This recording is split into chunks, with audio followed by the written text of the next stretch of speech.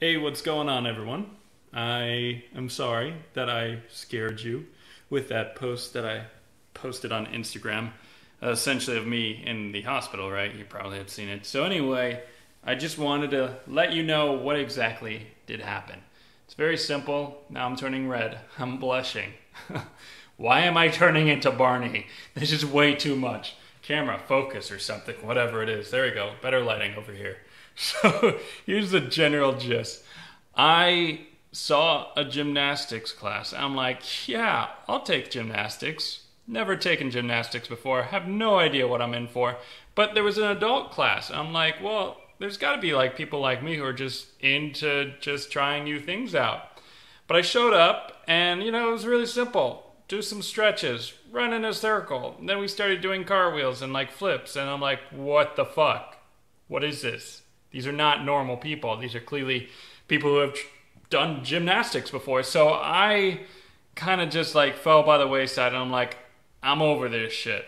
I did several tumbles and realistically, I cannot do roller coasters or anything of like extreme movements like that because I just get massive motion sickness. And that's what I thought that I got here where I did a tumble and it kind of just hurt my neck a little bit, but it wasn't like extreme, like, oh my God.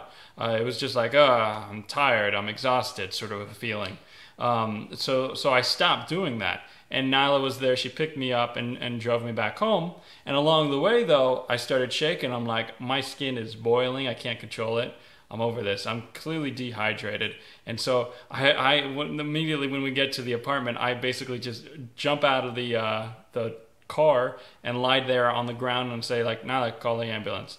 So she did, and we ended up going to the ER and everything. And at the end of the day, it wasn't anything wrong with my neck. I mean, yeah, I was a little sore. They gave me something for that, and it was immediately fine right after that. But essentially, it was dehydration, and now I just kind of have vertigo, so I can't really look up or move my neck all that much without feeling dizzy, which it's almost impossible not to really move your neck around. It's not that it hurts to move my neck, it just like makes me feel really nauseous right now. So I'm perfectly fine to some extent, but I'm going to be going to the doctor come Monday, and hopefully that'll, I don't know, get officially diagnosed. That's what I should do is figure out a solution for that, which hopefully that'll be wrapped up next week.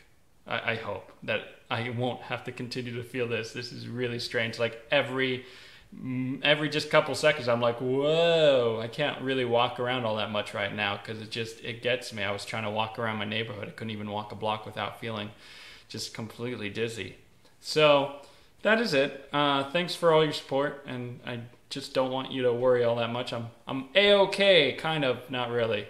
I have 7 years of bad luck. I don't know if I've stated that, but I broke my roommate's mirror several months ago now, so I'm not even on year 1 yet, and pretty much like this has been a very difficult year so far of losing my car and having this incident happen. So well, things could only get worse from here, right? I mean, it's understandable, and hopefully they won't, though. But still, I mean, there are so many things that I've liked to do, and gymnastics is definitely going to be crossed off my list as things I will never, ever do again.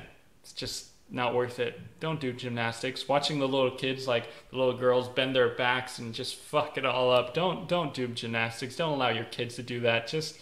oh God, step away from the vehicle. All right, I'll see you all later. Thanks for subscribing for more vlog videos eventually. Yay!